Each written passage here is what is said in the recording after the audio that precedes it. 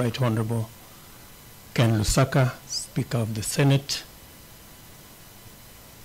the President of the Supreme Court and our Chief Justice, Madam Koome,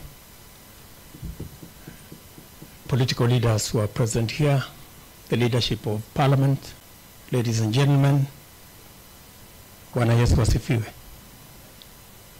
I will be very brief. First, it's been 2 years since we met last at the prayer breakfast. And in the 2 years, so much has happened. We have had the world and Kenya thrown into a spin because of the corona pandemic. Livelihoods, businesses, enterprises, people have suffered immensely. And we've suffered in a way that is unprecedented. It's never been that churches have been closed, mosques have been closed, schools, and many other places. And it hasn't been fashionable not to go to work, but to stay at home. But that became our lot. But be that as it may, in fact, if by the words of, there is a common askari who is commanding a platoon somewhere in the social media. In our case, and that askari says, semeni kimeumana, instead of the other two that we had. So much happened, but as things stand today, the Tanga tours are not there, and the reggae has also stopped. I think we need to listen to what that bishop was telling us. We need to do something together. In that same meeting, the former Prime Minister also said something that was profound.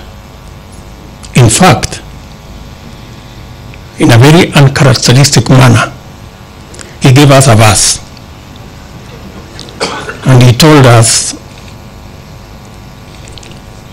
about Isaiah 1:18 that says, "Come, let us reason together." Maybe again, God is speaking to us and saying, "Come, let us reason together."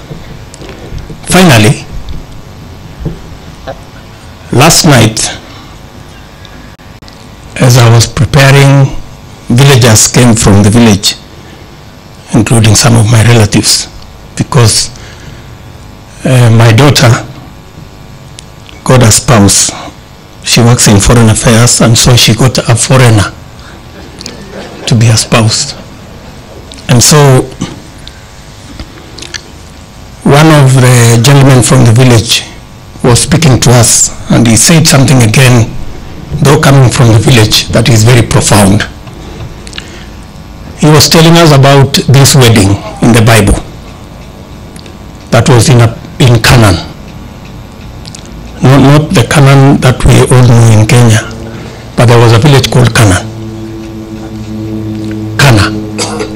And in this wedding, among the people invited was Mary, mother of Jesus, Jesus' mother, and Jesus himself, and others. And of course, in that whole thing, there was trouble, and there was shortage, na pia kiliumana. But because Jesus was there, things were sorted out. And he was telling us that in whatever plan, in whatever agenda, in whatever mission, have God in the equation. And I think that is profoundly what, again, we are reminding ourselves this morning.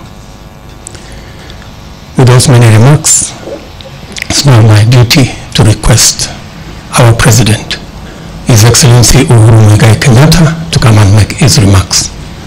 Mr. President, sir.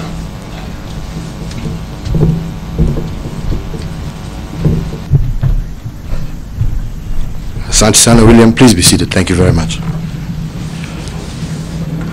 Honorable Speakers, Honorable Chief Justice,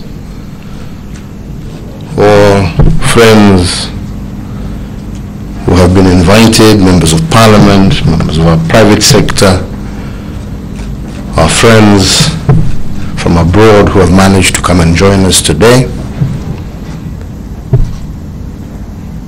I have very few words. First and foremost is to take this opportunity to thank our two co-conveners for managing to arrange this prayer session despite the difficulties we are all facing as a country as a result of this COVID pandemic. The prayers are all prayers that are geared to giving us our hope back. And this is really where we all need to be at a time when we are confronted by the worst health pandemic the globe has seen in the last 100 years. And the realization that we need to pull together, to work together, and we need to have hope that it is indeed possible to overcome these challenges if we pull together. I have very little to add to what has been stated so far. We've heard from the health experts. We've heard from our senior, Amos Wako, about the challenges that he has gone through as a result of this pandemic, and the realization of a number of issues and other challenges that still face us. As he talked about the fact that millions are probably unable to access the same standard and quality of healthcare that he was able to have. And so today, the only message I have to our two speakers, to the leadership of both the Senate and the National Assembly, there are proposals before you, proposals that will ensure that every Kenyan is able to have access to health insurance, because health insurance is the basis of us being able to offer universal health care. Please expedite the passage of these bits of legislation that will allow us to ensure that our people are properly catered for, not just during times of pandemic as we are, but always. And that is the purpose, access to quality health care. I want to thank our motivational speaker today, Panawayaki Asante Sana. I don't think there is a word I would remove from what you have said. Mine is only to say, let it not be that we have heard today and tomorrow we have forgotten. Hope is a continuous process.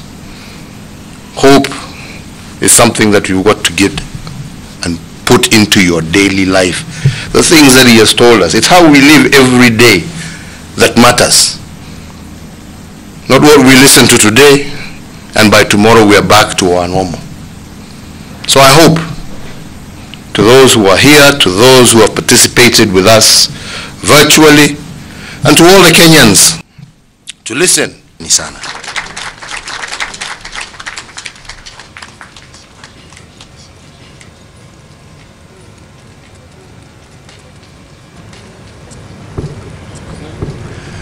Okay. It's not usual to talk. It's not usual to talk after His Excellency the President.